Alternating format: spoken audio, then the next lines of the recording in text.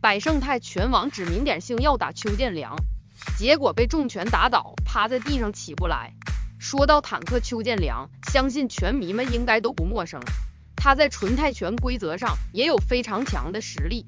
在武林风泰王杯曼谷站的比赛中，邱建良就对上了百胜泰拳王洪狠。洪狠的打法也是一场狠辣，有着小波球之称，结果还是在第3回合被邱建良完虐。本期视频，柳橙就为拳迷们带来邱建良对战洪狠的这场比赛。两人比赛刚开始，邱建良就开始朝洪狠扭屁股，这也是迷惑对手的一种方法。但两人还是没有选择正面硬拼。都知道纯泰拳规则打法比较慢热，不会一上来就会有非常凶猛的对拼。不过两人换拳，邱建良完全也不虚对方，就是不停的扭屁股迷惑洪狠，让他以为自己要出腿。手的低扫踢会有很大的一个干扰的效果，或许会导致于对方踢空。那该邱建良一直在扭屁股，是他在让对手误以为他要做这个后脚的扫踢。结果来一个回旋踢。其实两人继续在寻找对方的破绽，打到现在两人的近身缠抱变多了。邱建良接腿想要高扫上头，但没能成功，后续跟进连续的击负拳夹左右扫踢，由于力量太大，反倒是自己摔倒了。站起来之后，邱建良开始持续的压制，疼痛对方高，在对方想要压进身位的同时，邱建良能够很好的做出应对。消化的东西，这些都是邱建良比赛之前的心得。哇，邱建良一个转身扣踹，结果对方一个中端的扫踢，踢到了邱建良的肋骨。邱建良有点做调整，通过那个肋骨内。来看两人的第2回合，比赛刚开始，邱建良没有像第1回合一样让对手先出手，直接就将洪狠压制到了围绳边。连续的组合拳过后，裁判竟然直接将邱建良拉开，可能这就是泰国的裁判吧。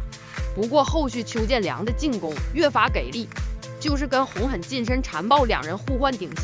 邱建良对腹部的勾拳，但是呢，没有对洪方造成太大的威胁，对方的一个膝撞，踢完之后，邱建良这一次打得有点紧张，因为对方来者不善。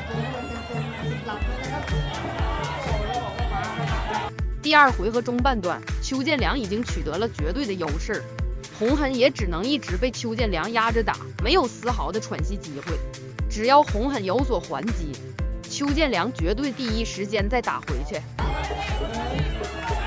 邱建良一个转身空中的后蹬，又蹬到了对方，但是对方呢，就是不会通，而且对方的低扫踢相当的狠。好，要小心。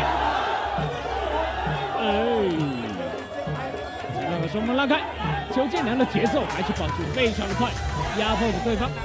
洪狠再次被打到了围绳边，一记勾拳精准命中洪狠面部，洪狠发了疯似的将邱建良推倒，但邱建良立马起身，将对方压制在绳边，就是组合拳加顶膝招呼对方。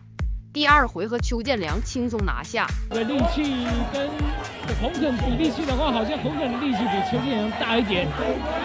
这邱建良坦克还推不动这个洪方选手。邱建良在扭屁股接腿之后，提高有，太漂亮了，可是又给对方顶了下来。太漂亮的一回合。来看两人的第3回合。2个回合打完，双方没有了任何的试探，两人拳法互换，根本不相让。邱建良勾拳再次命中洪狠面部，两人出现了搂抱动作，裁判再次将邱建良拉开。不过后面的战斗基本就成了邱建良的表演秀。对方的高脚扫踢也相当厉害，真的是还看不出谁占了优势都非常能打。下勾拳，洪狠这回明显是累了，进攻频率有些降低。不过邱建良还是一有机会就压上去，后续多次重拳砸脸，洪狠已经慢慢在走下坡路了。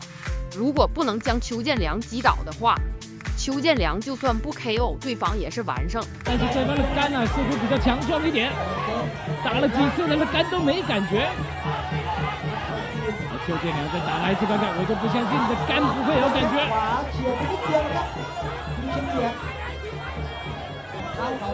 18般武艺都给他用了出来，已经用了19招。这个回合完全成了单方面碾压了，连续的勾拳送给了洪狠一次强毒，读秒结束，洪狠根本缓不过来。邱建良继续压进，再次重拳连击，直接击垮了洪狠。洪狠被邱建良击倒，趴在地上站不起来了。裁判最后终止了比赛。非常严重，我们再看一下，这个不能开玩笑了，相当的严重。太严重了，这个是什么样的问题？因为我刚刚只有看到他摔到地面而已，我不知道这是怎么一回事。邱建良泰国曼谷客场作战，成功战胜这位泰国的小波球，3回合完全碾压对方，不给任何机会。显然洪狠对上邱建良完全没有招架能力，最后躺在擂台上根本站不起来。这就是世界第一邱建良的实力。好了，本期视频到这里就结束了，我是柳橙，喜欢的观众点赞关注，咱在这里谢过各位了。เทคนิคน็อกเอาท์อย่างสวยงามตบมือเขาครับยอมรับครับเสียงปรบมือให้กับผู้ชนะครับเชี่ยงเหลียง